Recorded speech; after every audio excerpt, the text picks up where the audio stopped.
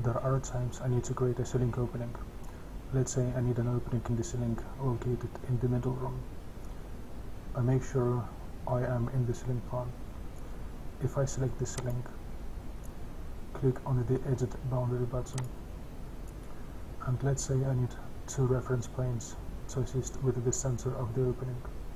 I go to the work plane panel, click on the Ref Plane button, and draw 2 reference planes from a midpoint to midpoint.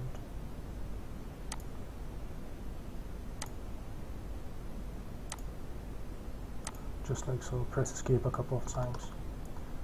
Then I go to the Draw panel, click on the Boundary Line button, and let's say I need a 1200 millimeters radius cutout. I choose Circle, pick the intersection point, type 1200 millimeters, press Enter, press Escape a couple of times, and finally click Finish Edit Mode.